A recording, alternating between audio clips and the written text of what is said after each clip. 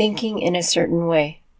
Turn back to chapter 6 and read again the story of the man who formed a mental image of his house, and you'll get a fair idea of the initial step toward getting rich.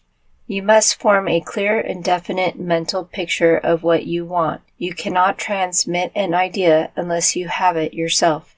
You must have it before you can give it, and many people fail to impress thinking substance because they have themselves only a vague and misty concept of the things they want to do, to have, or to become. It is not enough that you should have a general desire for wealth to do good with. Everybody has that desire. It is not enough that you should have a wish to travel, see things, live more, etc. Everybody has those desires also. If you were going to send a wireless message to a friend, you would not send the letters of the alphabet in their order and let him construct the message for himself, nor would you take words at random from the dictionary. You would send a coherent sentence, one which meant something. When you try to impress your wants upon substance, remember that it must be done by a coherent statement. You must know what you want and be definite. You can never get rich or start the creative power into action by sending out unformed longings and vague desires. Go over your desires just as the man I have described went over his house. See just what you want and get a clear mental picture of it as you wish it to look when you get it. That clear mental picture you must have continually in mind, as the sailor has in mind the port toward which he is sailing the ship. You must keep your face toward it at all time. You must no more lose sight of it than the steersman loses sight of the compass. It is not necessary to take exercises in concentration, nor to set apart special times for prayer and affirmation, nor to go into the silence, nor to do occult stunts of any kind. These things are well enough, but all you need is to know what you want, and to want it badly enough so that it will stay in your thoughts. Spend as much of your leisure time as you can in contemplating your picture, but no one needs to take exercises to concentrate his mind on a thing which he really wants. It is the things you do not really care about which require effort to fix your attention upon them. And unless you really want to get rich, so that the desire is strong enough to hold your thoughts directed to the purpose as the magnetic pole holds the needle of the compass, it will hardly be worthwhile for you to try to carry out the instructions given in this book. The methods herein set forth are for people whose desire for riches is strong enough to overcome mental laziness and the love of ease, and make them work. The more clear and definite you make your picture, then the more you dwell upon it, bringing out all its delightful details, the stronger your desire will be. And the stronger your desire, the easier it will be to hold your mind fixed upon the picture of what you want. Something more is necessary, however, than merely to see the picture clearly. If that is all you do, you are only a dreamer, and you will have little or no power for accomplishment. Behind your clear vision must be the purpose to realize it, to bring it out in tangible expression.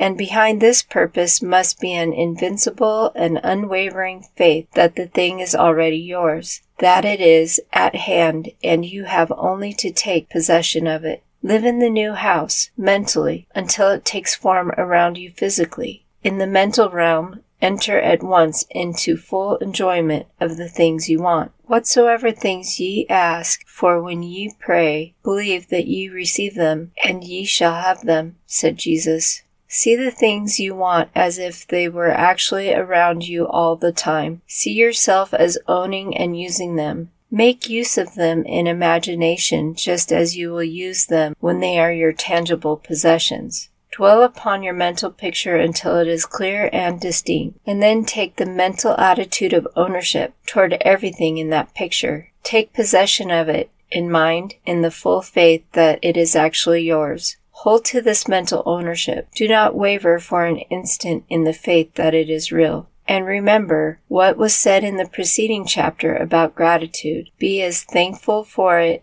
all the time as you expect to be when it has taken form. The man who can sincerely thank God for the things which as yet he owns only in imagination has real faith. He will get rich. He will cause the creation of whatsoever he wants. You do not need to pray repeatedly for the things you want. It is not necessary to tell God about it every day. Use not vain repetitions as the heathen do, said Jesus to his pupils, for your Father knoweth that ye have need of these things before ye ask him. Your part is to intelligently formulate your desire for the things which make for a larger life, and to get these desires arranged into a coherent whole, and then to impress this whole desire upon the formless substance, which has the power and the will to bring you what you want. You do not make this impression by repeating strings of words. You make it by holding the vision with unshakable purpose to attain it, and with steadfast faith that you do attain it.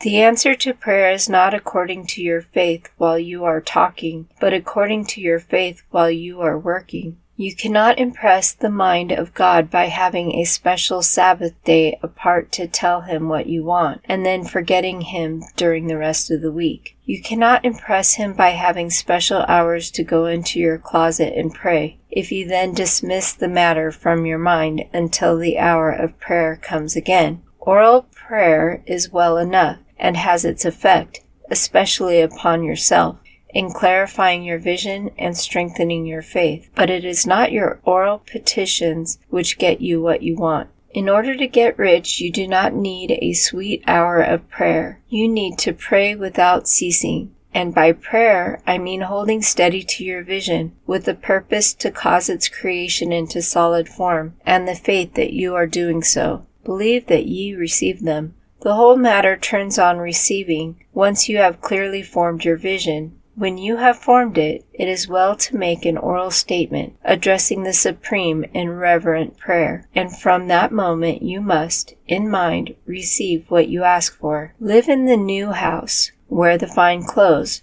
ride in the automobile, go on the journey, and confidently plan for greater journeys. Think and speak of all the things you have asked for in the terms of actual present ownership.